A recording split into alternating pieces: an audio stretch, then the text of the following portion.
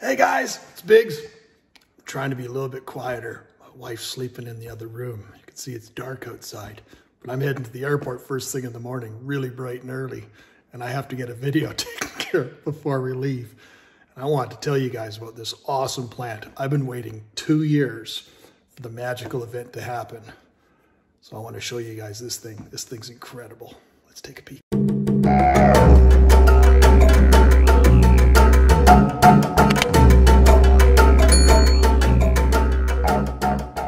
This plant comes from southern Africa all the way up to Tanzania. It's like a succulent. It's called Stapelia gigantea. It's pretty cool. At least I think it's pretty cool. It goes by a few weird names in the trade.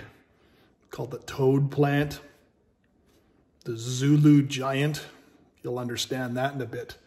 But it's more aptly known as the Carrion Flower, because it has an absolutely putrid smelling flower.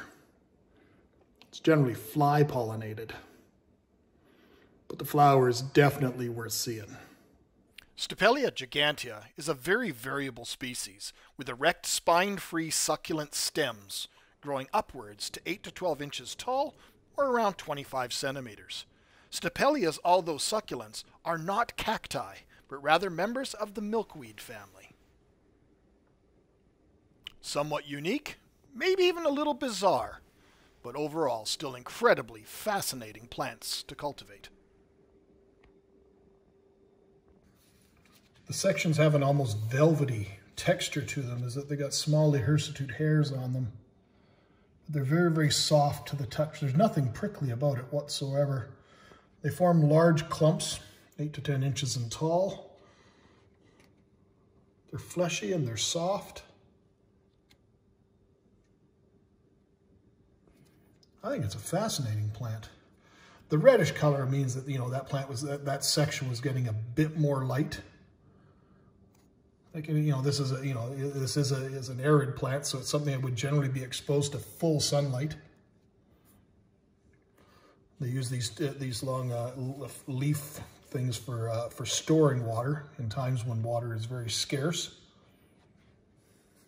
But when they start to bloom, they are incredibly impressive. I'm about to go out of town, so I'm gonna have to show you the videos of some of the other flowers. This one hasn't even finished fully opening. This is actually 3 lobes. So there's 1, 2, 3, 4, 5. You can see the definition of the lines in the structure of the flower. And then this other one I think is going to be sacrificed. It's already starting to wilt and wither. Now there's a couple of factors. One, the plant might be putting more energy into this particular flower and not trying to have both of them, or there is the chance that that one flower bud got a little bit chilled because we are in fall and the temperatures here are starting to plummet. And it definitely, this is not a plant that can tolerate below 10 Celsius. And maybe right by the window, it got a little bit chilled. But just an absolutely outstanding flower. Now here's a bit of a montage of the development. Not very easy to film a time lapse of something that's going to take several days to happen. But here's a time lapse of the floral development. Stapelia gigantea has one of the largest flowers in the plant kingdom. The flowers are carried, as you can see here, near the base of the plant on a short peduncle. And often 1 to 5 flowers, but sometimes, as shown, some of the smaller buds are often sacrificed.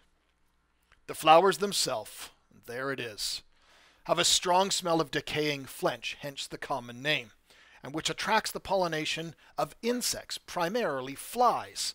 This is called myophily, meaning pollination of plants by flies. Plants then are thus strictly entomophilous, which means they are strongly associated with insects. The plants occupy a wide diversity of habitats. However, most of them are in tropical, arid regions. Now, you often see this plant grown in rockeries, arid gardens, for their beautiful decorative appearance, their low maintenance, and their incredible beautiful flowers. However, Stapelias have a much darker side. they're incredibly striking, alluring. But historically, they have been used for numerous medicinal and cultural, dare I say, magical uses. But ingestion of the Stapelia plant can also lead to death, as it is a highly toxic plant. Now, this plant has only been in flower it's only been open for a few hours. And even on my kitchen table, it has already attracted flies. So I really didn't expect the flowers to last very long in my care. Because in the fall, all the farmers' fields around us, all the cattle around us, flies are an integral part of our life. And they were definitely attracted to this flower.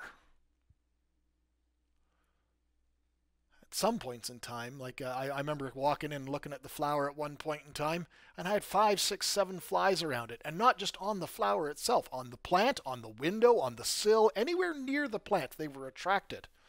Flies will often use the flowers as a depository for their eggs. Because of the smell, they think it's decaying flesh. And decaying flesh, flies will use that as a place, as a depository for their eggs, because then the hatching larvae would then also then have a food source. Here you can see here, I've placed the plant in an opened window facing the farm. And you can see the amount of flies that have accumulated on this one particular window screen, all due to the scent of the carrion flower. It's pretty impressive. Gross, but impressive. Now, carrion flowers grow very easily in all parts of the hot tropics of southern Africa. They grow in direct sunlight throughout the year, and this is important to encourage flowering. The soil should be very well drained, and provided that they are not overwatered and given a warm position, your Stapelia will flower successfully seasonally, usually in the fall. It is highly recommended to water them from below, otherwise you run the risk of rot. But they are incredible, incredible plants. Just look at the details. These are absolutely fascinating flowers and very rewarding. And the monster is starting to fade. So we had about 3 days of it fully open, and it's starting to fade now. But we have 2 more coming right there. Potentially 2 smaller ones coming there as well. So still in time to be putting on a big show. So if you're strange and unusual like me, and you like your plants the same way, Stapelia gigantea is definitely a plant for you. Thank you for watching, my friends. Till next time, take care.